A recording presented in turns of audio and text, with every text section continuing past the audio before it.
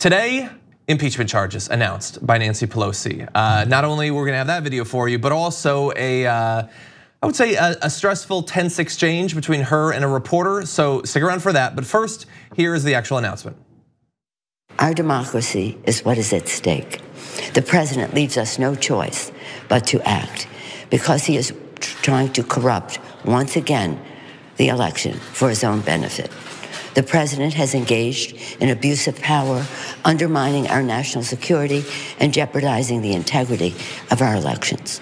His actions are in defiance of the vision of our founders and the oath of office that he takes to preserve, protect, and defend the Constitution of the United States. Sadly, but with confidence and humility, with allegiance to our founders and a heart full of love for America, today I am asking our chairman to proceed with articles of impeachment.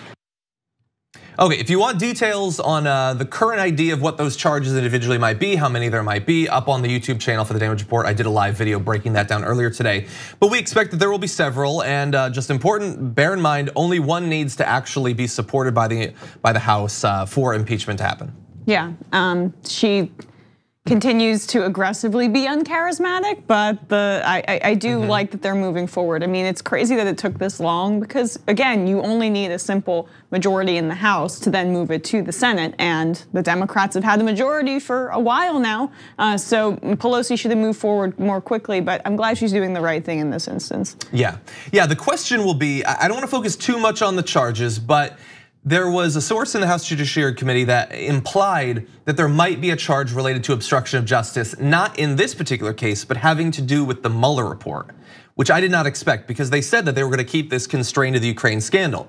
If they were to have at least one charge that had to do with something about obstruction of justice with the Mueller report, do you think that that would help or hurt the effort? Well, artificially confining it to just the Ukraine or just Ukraine, I don't get. We can't help but say that. I don't get why that's important, but it is.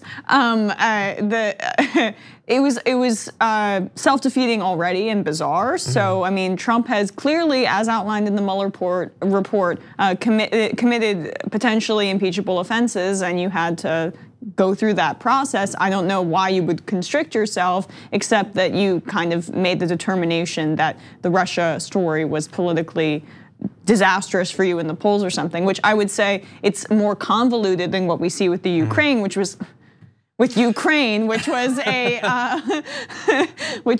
clear quid pro quo. But so that's, I think, why maybe she tried to make those political machinations, but it still didn't make sense. You have to, if the president is doing something illegal, you have to move forward with looking into those, no matter what the political ramifications might be. Exactly.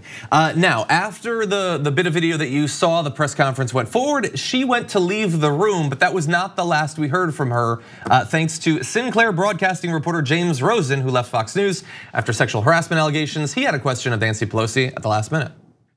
Do you hate the president, Madam Speaker? Because I don't hate anybody. Representative Collins, the reason I asked. You don't hate anybody, not anybody in the world. So don't accuse me. I did not accuse you. You did. I asked a question. You did. And Representative Collins yesterday suggested that the Democrats are doing this simply because they don't like the I guy. have nothing to do with it. I think it's an important I point. think the president is a coward when it comes to helping our kids who are afraid of gun violence. I think he is cruel when he doesn't deal with helping our dreamers, of which we're very proud. I think he's in denial about the climate crisis. However, that's about the election. This is about the election. Take it up in the election. This is about the Constitution of the United States and the facts that lead to the president's violation of his oath of office. And as a Catholic, I resent your using the word hate in a sentence that addresses me. I don't hate anyone. I was raised in a way that is a heart full of love, and always prayed for the president. And I still pray for the president. I pray for the president all the time. So don't mess with me when it comes to words like that.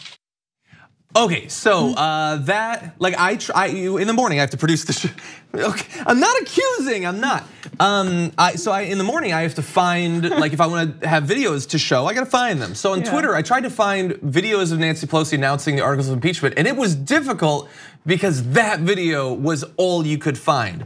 Because did you see she melted down? She had a hysterical fit.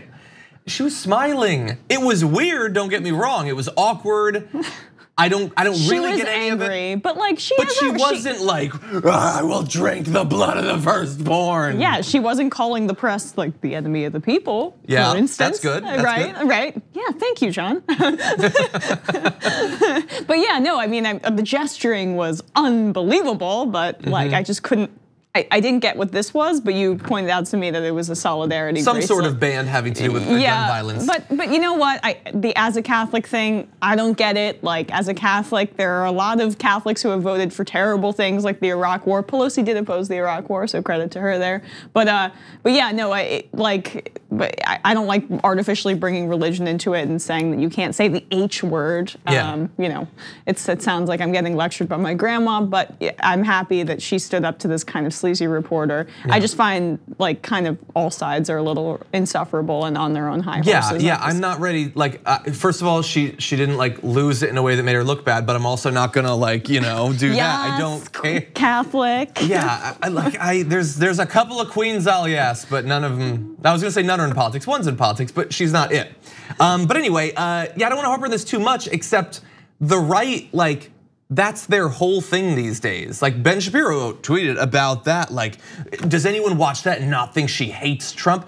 What do you care about someone's feelings, Ben Shapiro? What does that have to do with anything? I looked in the Constitution and it doesn't say you can only impeach a president if you're his biggest fan. Yeah. It doesn't have anything to do with anything. Ben Shapiro likes every politician. Does Donald Trump like Nancy Pelosi? No, all this is BS. Who cares? It has nothing to do with anything. I know. Well, I mean, it was a question designed to inflame debate and be like, make her seem emotional. So there is that sexist element as well, which we should point out. But obviously, her reaction was a little bizarre. Glad she stood up to him. Don't understand what Catholicism has to do with it. But Merry Christmas.